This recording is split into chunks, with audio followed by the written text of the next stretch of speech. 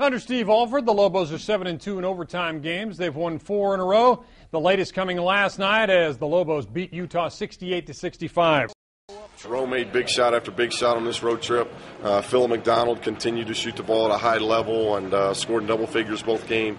A.J. Hardemann, I thought, was tremendous in both games. And then our leader, the guy that just wills us to win, Darius, just in my mind continues to prove why he's the best point guard in the league.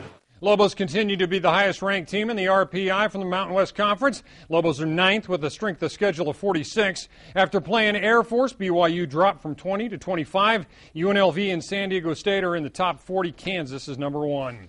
UNM women's head coach Don Flanagan is looking for someone on his team to step up and be counted. Lobos were knocked off Saturday afternoon by Utah 52-49. Lobos shot only 23% from the floor in the second half. They'll get a chance to shoot better at Wyoming Wednesday night.